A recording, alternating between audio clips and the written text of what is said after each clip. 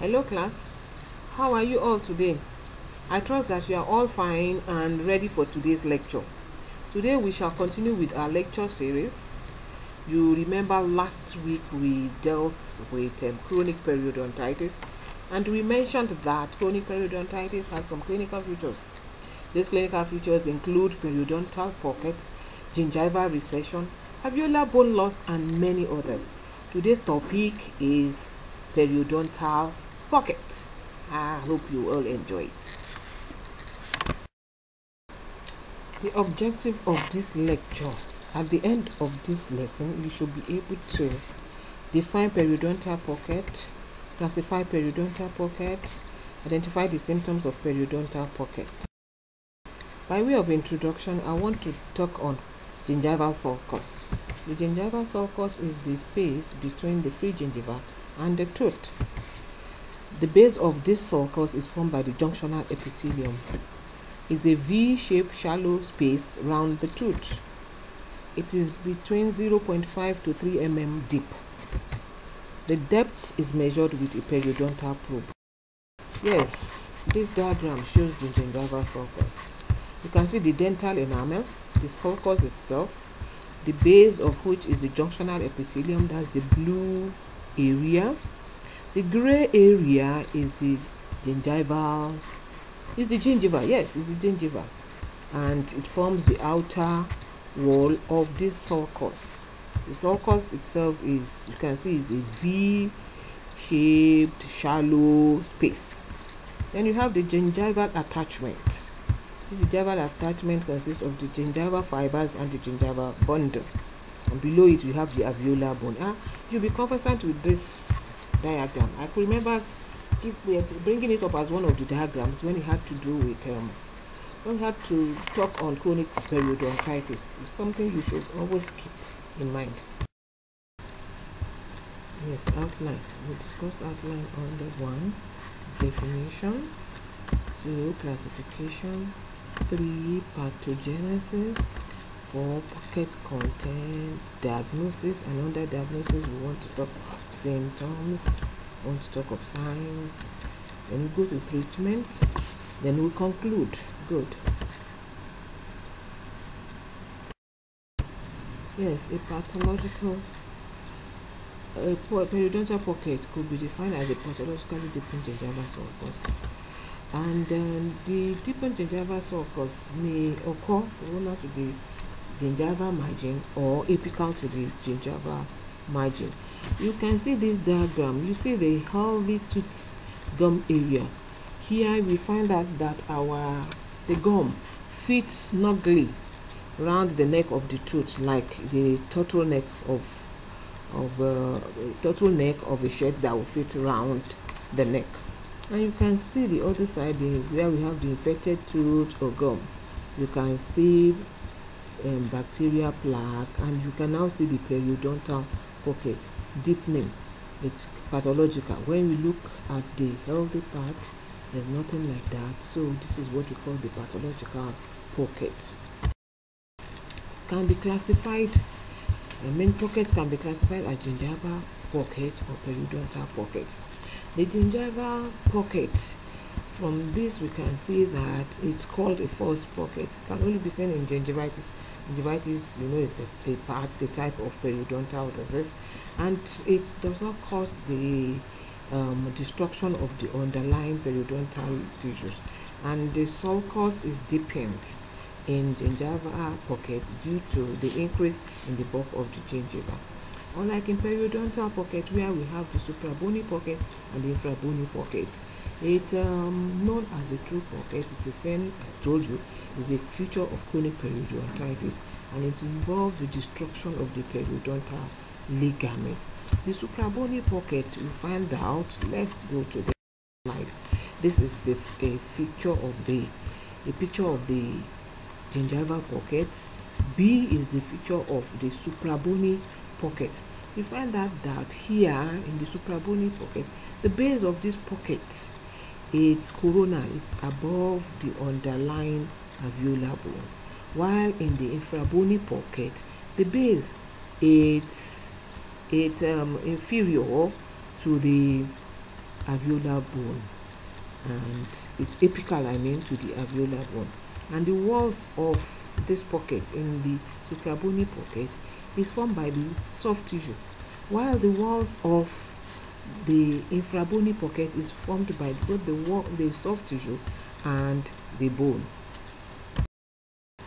Periodontal pocket can also be classified according to the surfaces of the tooth involved. In the simple, is only about the face, a surface that is involved. In compound, you have two surfaces involved, while in the spiral you have more than two surfaces involved. Then it can also be classified according to how the soft wall of the pocket is. It could be fibrous pocket wall or edematous pocket. Yes, the pathogenesis. How did we come about this periodontal pocket? The transformation of the gingival sulcus into the periodontal pocket. Well, if you look at this diagram, you see plaque accumulation. It means that plaque could accumulate at the gingival margin, and this plaque accumulation over time will lead to gingival inflammation, which leads us to gingival pocket if nothing is done to it. If nothing is done to it, it moves ahead.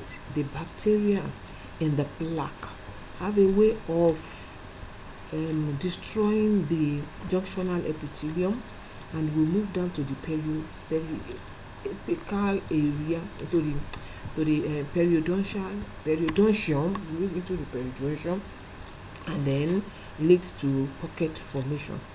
The area is so difficult to clean out. You can't use your brush to clean it out, and if it's left not taken care of, you go back to this circle. There will be increased plaque accumulation, and increased plaque accumulation will now lead to increase the bone and the periodontium destruction, and like that over and over. Yes, symptoms. When the patient comes to you, what will this patient complain of? One, that there's localized pain and sensation of pressure after eating. They will complain of foul taste in that area, that their mouth is always smelling in that area. There's tendency for them to suck out from those areas. There's pain, radiating pain deep into the bone. Then there's this feeling as if you should just itch the gum. That's why you find a lot of them holding on to toothpick. Then the same toothpick, they will now have to dig it inside, or because they have that urge. Then they will complain of food sticking in between their teeth. They will not tell you that they have a hole between their teeth. It will be very sensitive. They complain of sensitivity to hot or cold. They will tell you everything they eat is sensitive, and they will tell you that they have toothache. They know that they don't have caries, but they don't know why they have this.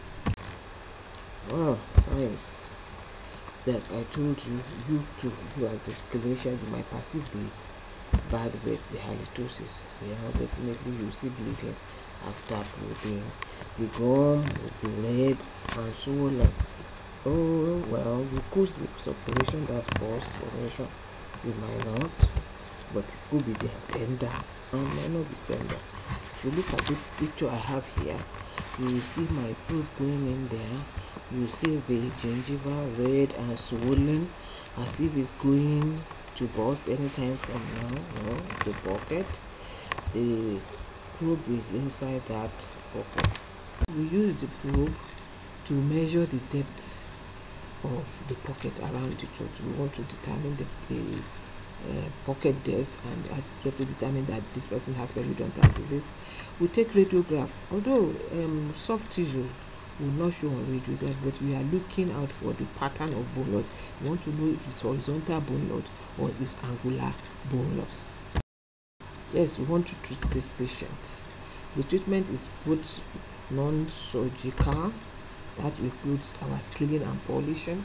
Actually, when you do your scaling and polishing, you expect this to heal, especially if you don't have you don't want to have any other management if there's no bone loss. But if there's bone loss, that's when you now go for the surgical management. It means you open up that area, you give the patient anesthesia, you now open up, you just do something surgical, you open up that area and clean it out.